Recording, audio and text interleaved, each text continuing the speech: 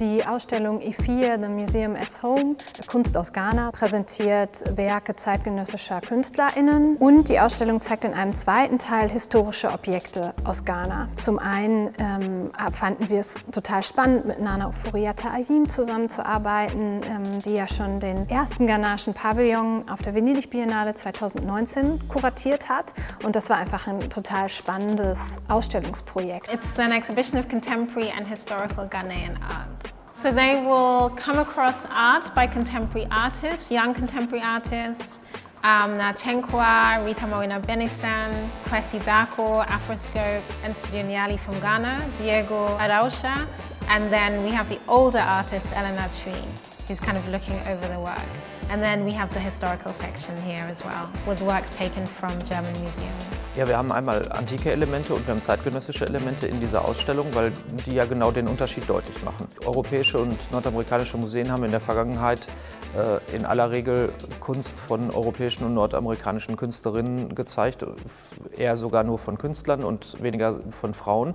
Und Dinge, die aus den Kolonien kamen und Kulturgüter und Kunst aus Togoland zum Beispiel waren, wie der damalige Sprech war, die sind in ethnologischen Sammlungen einfach verschwunden und lagen in Vitrinen und wurden gut aufbewahrt und wurden vielleicht ausgestellt als ethnologisches Sammlungsstück, aber sie wurden nicht als Kunst als solches präsentiert. Die Objekte haben alle ihren eigenen Healing Space. Da drin sind alle in einer Fufuzela untergebracht. Die Fufuzela, das ist die Ausstellungsarchitektur, und dann hat jede Vitrine, wir müssen immer noch Vitrinen benutzen, weil wir sind ja immer noch in einem deutschen Museum, aber da hat jede Vitrine wenigstens ihr eigenes Zuhause und verschiedene Heilpflanzen und so weiter sind ihnen mitgegeben und Musik und Soundlandschaften, die quasi zu ihnen passen oder vielleicht angemessener sind für diese Objekte. I generally quite like to play with the idea of time and having different time planes coexisting. These objects were taken in colonial times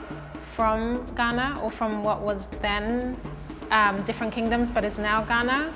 And obviously we're all going through the process now of bringing them back, reacclimatize them to kind of bring them back, to heal them in some way. I think it's kind of like giving the objects a space on their way home, hopefully, to reconnect with where they were taken from. The artwork I'm presenting in the frame of this exhibition are old photographs. The work is actually layered in two parts. The first layer is of old photographs I discovered of my grandfather. He was a photographer, and I didn't know about this till he passed away about 2 years ago. And we discovered some very old photos and undeveloped films in his stuff. So I began to ask questions, and I found out he used to really take photographs of his community, of his family, of people around him. And when I first discovered photography, that was what I was also doing, just taking photographs of everyday lives of people around me.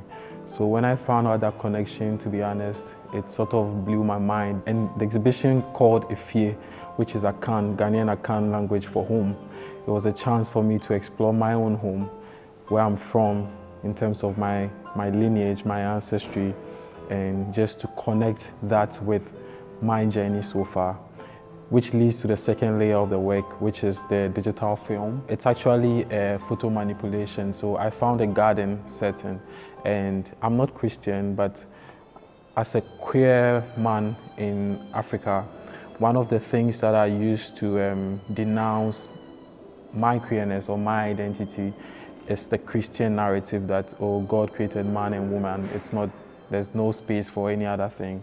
And for me, true, biologically, creation comes from man and woman, but out of that first creation, there's so much diversity, there's so much individuality. And for me, this is a chance to explore that in my work and just to insert all these other stories, other narratives into that main narrative that has always been pushed, that has always been used as an agenda against queer people. So for me, that is the main idea behind this work. The work I am presenting here today would be the unveiling film. It's a documentary that is about how women can take control, right? It's about the body being a home. As a Black woman, this movie was extremely important for me because the culture that I come from, often at times, sexual assault, sexual violence and rape is frowned upon, is not very spoken about. It's not something that people open up about. People are not very vulnerable with this story. And for me, as someone that has also overcome sexual assault and sexual violence, it was so important for me to tell the stories because I wanted to show other young women who are just like me or younger than me or even older than me what it means to, I guess, the fact that what happened to me does not define me, does not define who I am, right? And I could take that and turn it around and make it into something so powerful and something so beautiful, and I can live with it. It was important to show women what it means to speak up. So for me, it was important to show my strength and show the ability that I have as a woman to let my voice be heard.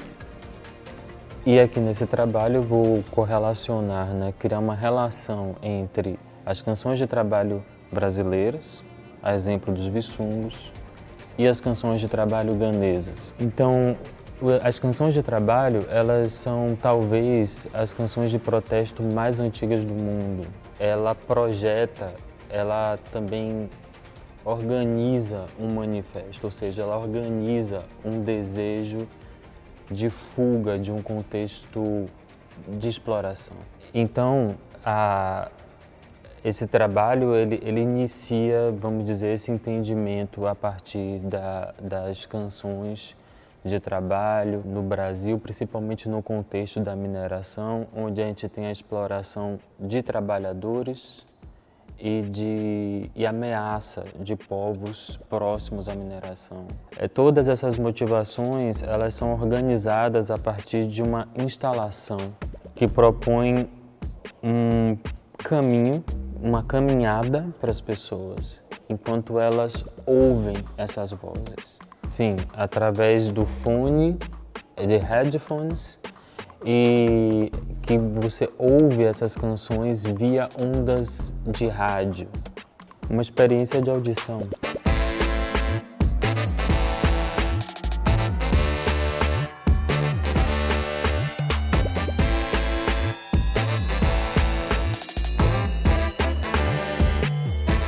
In dieser Ausstellung gibt es auf jeden Fall ganz viele spannende Arbeiten, die alle unterschiedliche Aspekte thematisieren.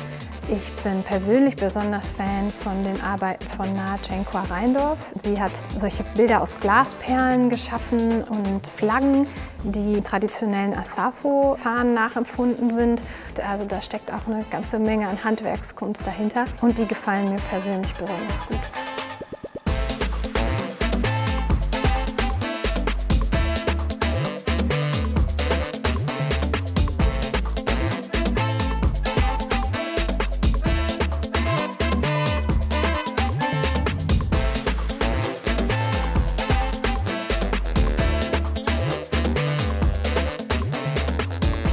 I think what I would love for people here in Dortmund, if they experience this exhibition, to take back home with them would be just an experience of the diversity of Ghana, of not just the photographs, but of our stories. You have people like Kuukua who is exploring what it is to have your body, which is your first home, violated. And so for me, it would just be that to not see Ghanaians in one light, but to see our diversity and the difference that we all bring on board to make us who we are as a people. And I would very much love for people to go on with that experience. I hope that people will take away that beautiful healing, you know, that all the art in this museum gives to them, and what it truly means to create authentic art, beautiful art, genuine art, to share with the world.